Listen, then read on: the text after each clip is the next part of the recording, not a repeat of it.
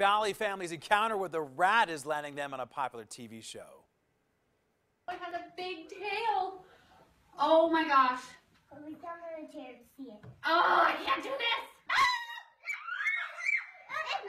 Well, Veronica Nelson says that her son first spotted the rodent sitting on a curtain rod, so she grabbed a garbage can and a dustpan to try and scoop it up and get it out. But the plan, well, it didn't exactly work out.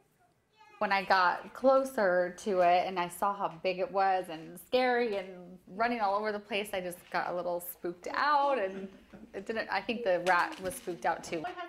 Well, the rat eventually did take off toward the front door, and the family was able to get it outside. The clip will be on America's Funniest Home Videos this Sunday, right at 7 o'clock, right here on Channel 13. Dana. Well, this